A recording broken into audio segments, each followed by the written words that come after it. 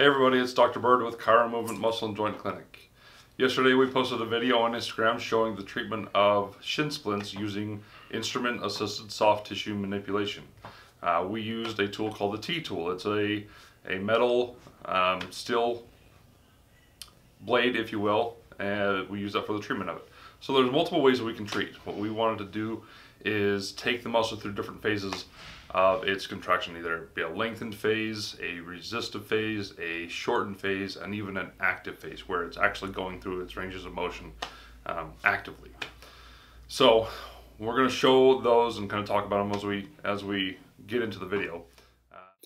Alright, so as you can see here, this is the tibialis anterior muscle in isolation. Now when we look at it, it crosses in front of the lower portion of the lower leg and connects right on down to the medial cuneiform bone and the first metatarsal. So that's really what helps with that inversion of the muscle or inversion of the joint when it's contracted. So the initial part of this treatment, we started with that muscle lengthened out. So you can see that the foot is plantar flexed and slightly everted. That means like the toes are going away from midline. We're going to speed this up so you can kind of see how it works. It's going about double speed right now.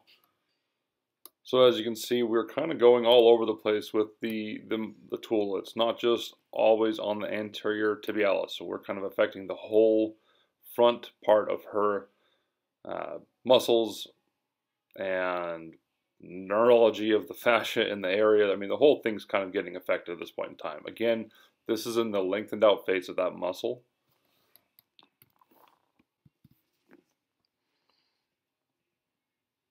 So and again, you can kind of see it doesn't take long. So now we're going to change up where the foot positions to really shorten that muscle. But she is holding that contraction the whole time of that tib anterior.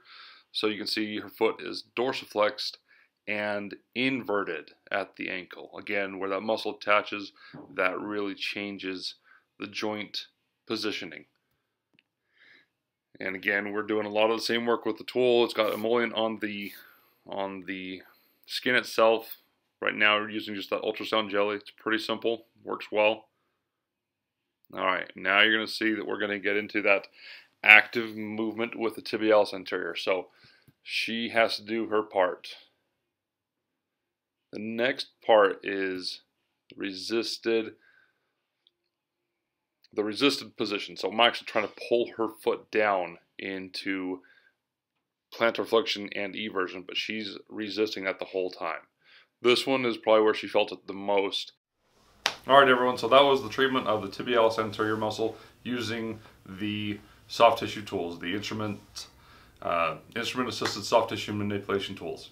So, if you are an active person, we treat many different types of active athletes, whether that be the powerlifters, the crossfitters, the runners, skiers, snowboarders, lacrosse, soccer, whatever it is. If you just want to feel better and move better, come to ChiroMovement. We are located in Midvale, Utah, inside of Big Mountain Barbell Gym. Thanks.